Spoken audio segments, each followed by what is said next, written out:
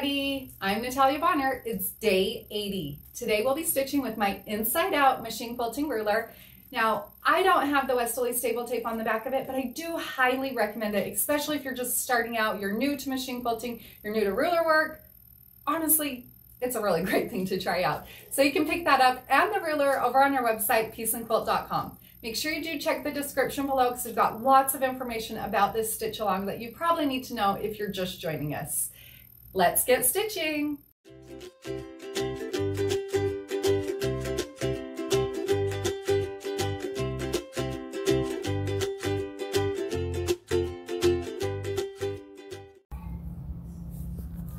Using my inside out machine quilting ruler, I'll begin by stitching a straight line up the left hand ditch of the block.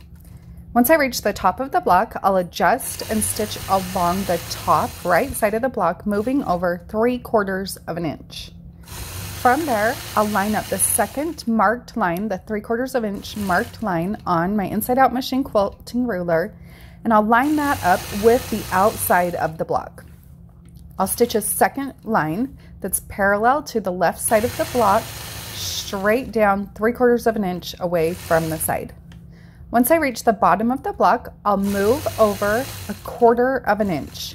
So just to the point where the side of my foot is right next to the side of my previous stitch line.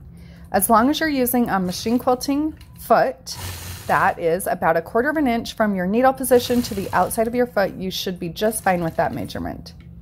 I'll repeat this same process, stitching alternating lines that are 3/4 of an inch, then 1/4 of an inch, 3/4 of an inch, then 1/4 of an inch, all the way across the block. Once I've completed those lines, I'll stitch in the ditch all the way around the outside of the block to finish this design. Hey friends, I hope you enjoyed today's block and found a little bit of inspiration with my machine quilting. Now just remember, you can pick up the panel, the rulers, the thread, all of the notions that I'm using in this video today over on my website, pieceandquilt.com. And don't forget to share your progress pictures over on Instagram using the hashtag Let's Stitch with Natalia.